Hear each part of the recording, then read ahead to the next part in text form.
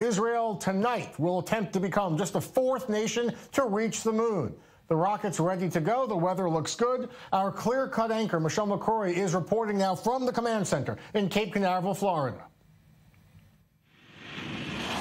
We're in Cape Canaveral, and anticipation is building for what is set to be a historic first for Israel and for the rest of the world.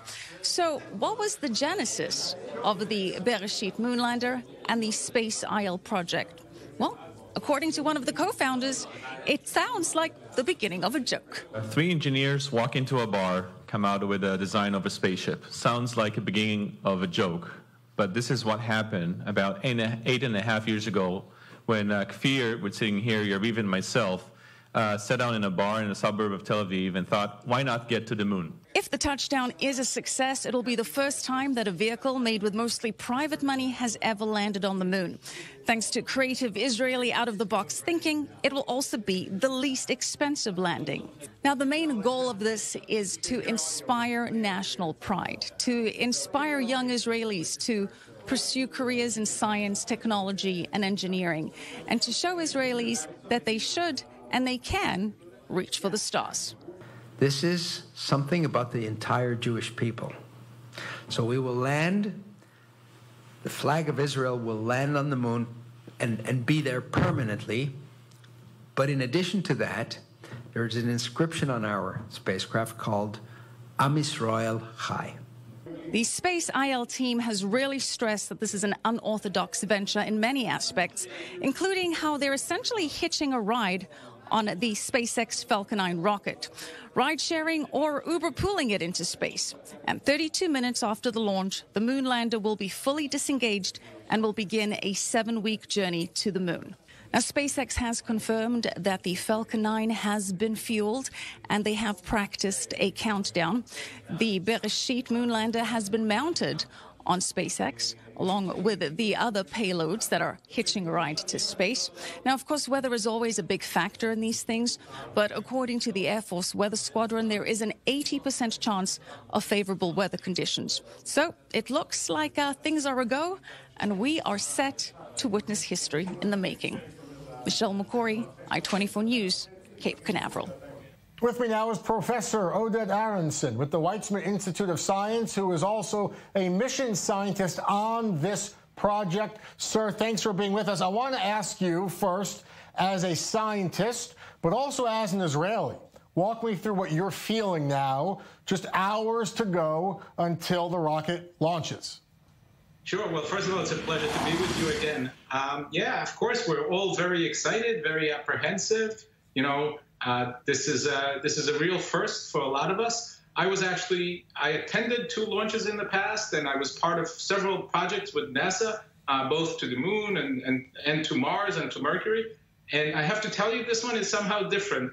Everybody has just this tremendous level of excitement within the country, and also my colleagues and friends at Cape Canaveral right now. Everybody is just, flying high. I know you're the mission scientist for SpaceIL. What exactly in a few hours will you be doing? Are you going to try and get a good night's sleep and wake up and hear the good news? Are you going to be on the phone with people in Florida? Are you watching on the internet? What do you do? We're going to have a live connection, so we're going to get a lot of information live. Personally, I'm going to be in TV studios. I'm going to try to share some of the excitement and explain some of the events that the spacecraft is going to do on national television. I want to ask about the size of the spacecraft. When it lands on the moon, this will be the smallest craft to ever land on the lunar surface. It's a little bit bigger than a ton, 5 feet tall, 6 feet wide. It's small. You had a little bit bigger than that, but will be a historically small spacecraft. Why? I thought bigger is better. Why not get a giant thing on the moon? So smaller, when it comes to the space business, smaller is better.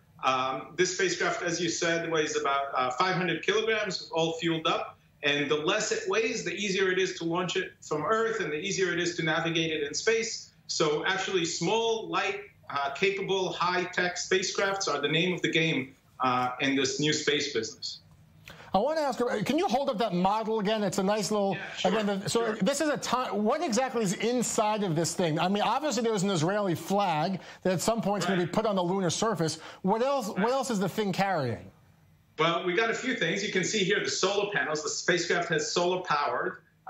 We do have a battery that gets charged from these solar panels, but we can only operate for a few hours based on this battery. So we need these solar panels in order to survive. We have the main thruster and the legs, which are actually an Israeli invention, which we're all very proud of for the landing gear. And then inside the spacecraft, we have electronics and a computer and fuel tanks. And actually, my baby in the spacecraft is a science instrument. It's called a magnetometer. It's something that we added to the spacecraft in order to measure the magnetic field of the moon, which turns out to be quite an enigma. We don't understand how it is that the lunar rocks, the crustal rocks of the moon, which even the Apollo astronauts had already recognized are magnetic, we don't understand how these rocks became magnetic, because the moon doesn't have a global magnetic field the way the Earth does. So normal compasses don't work on the moon. They don't all point north. But yet the rocks themselves are magnetic. So we have this puzzle that we're looking to solve using the SpaceIL spacecraft. Yeah, it's not just about taking the picture and exciting youth, as you had said, but also about learning something new about the moon. Yeah, despite many missions to the moon, both manned and unmanned, there's still a lot of mystery about the rock orbiting the Earth. I want to ask, I mean, you obviously studied, you actually studied, my producer in my ear saying, just get to the aliens already. There's no aliens, Shai. But maybe I want to ask about just the mysteries of space. I mean, Israel's going to be the 4th country to go to the moon, but there's so much we don't know. How important is it for Israel to make their mark in outer orbit?